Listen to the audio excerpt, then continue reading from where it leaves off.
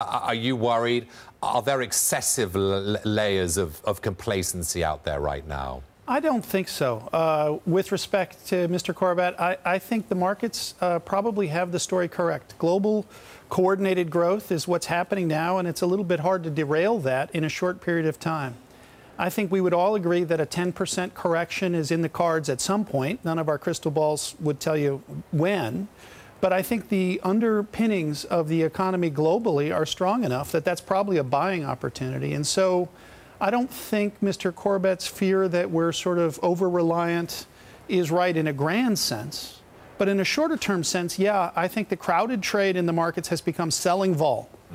That is the crowded trade.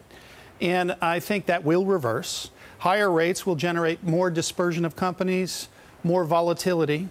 And so as you see the 10-year in the U.S. climb towards 3%, you're going to see some more volatility in the markets. And more volatility, how does that play into the active versus passive? I know you want to move the conversation onto active and passive versus and. Very important distinctions. Yes, I think a lot of people think that passive and active are substitutes for each other. I think they're much more complements. It doesn't make sense in a world to have all passive. Passive isn't a good capital allocator. It free rides on the relationship between the stocks in an index that are set by capital allocators like active. I don't think passive is going away either. It's a good baseline choice. It's inexpensive, and it'll have a big part of the market on a go-forward basis. So the best asset allocators are going to use active and passive in concert with each other. And I think that's a good result for our clients. It's a cost-effective way for them to invest, and we support it. Well, so how do you charge for that then, Dick? What would be the correct fee for such an approach? Well, I think in general, active should charge a reasonable percentage of the outperformance it generates after fees. And you can do that in a number of different formats. In institutional market space, performance fees make rather more sense, because you have a long relationship with a client where they can adjust the fee that that client is paying you. In a retail market, it may make rather less sense in the sense that a shorter holding period means that if a mutual fund is constantly adjusting the fee that it charges, typically new investors are paying for performance received by other investors, and they may leave before ever paying the fee for their own performance. And so it doesn't work as well in a retail context. But in an institutional context, I think performance fees are the right thought. You just have to have a reasonable amount of base fee, because otherwise you're incenting too much risk taking. Yeah. So Dick, when a new client comes to you and says, okay, I like this idea of, active and passive, maybe trading in and out of ETFs, how do you funnel their money? Where do you send it? Well, I think the first thing to say is we're optimistic about the future of risk assets right here in the global economy. So we think that you should be pretty close to your core base asset allocation, whatever that may be measured against your liabilities.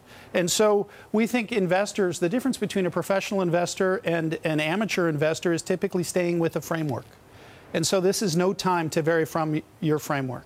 You need to be there. And then as you think about mixing active and passive, you need to think about how good am I at selecting active managers. If you're not very good, you'd have a relatively lower share of active managers. If you feel like you're pretty good, I think, and if you have a long holding period, I think you can be quite confident that a good active manager will deliver significant outperformance over the index and passive over reasonable time periods like 5 and certainly 10 years. Let's look at some of your calls, short vol you've talked about. The euro, you see it continuing to strengthen against the dollar. Interesting call, given that Thursday's the ECB, and some waiting for Draghi maybe to try and put a lid on the euro. Will he? And if he does, will it make a difference? I'm not sure my crystal ball is that good. I think probably what he says won't make a big difference. I think he may try and put a little bit of a cap on it, because so much of the European economy is obviously trade related, and it's a challenge for companies that are trying to trade.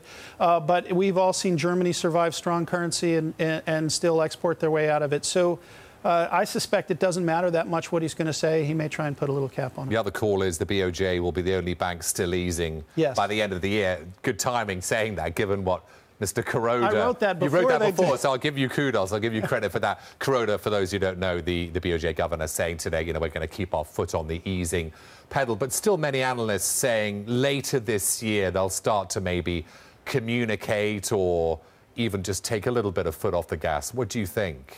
Well, I think that they may start communicating, probably not moving. But I think the growing optimism around the Japanese economy is a wonderful thing for the rest of the world. And we believe that's a real trend.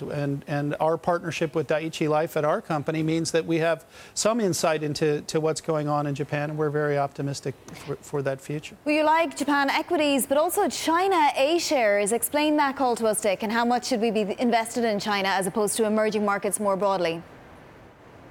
Well, I think the question on investing in China is around the dynamics of how the A-share market works. I think you have to be a professional investor. This is a case where I think you really need a professional asset manager. I know I'm self-interested in saying that, and some of you may smile when I say that, but it's really true. The dynamics of that marketplace are challenging. The amount of information that's released about the economy in China and those companies is of a different quality than I think we're used to in the United States and in the UK and in Europe, and therefore I think you really need to watch yourself. But if you have a really good professional investor, I think taking advantage of the fact that so much of the world's growth is going to come out of China is a good and smart strategy.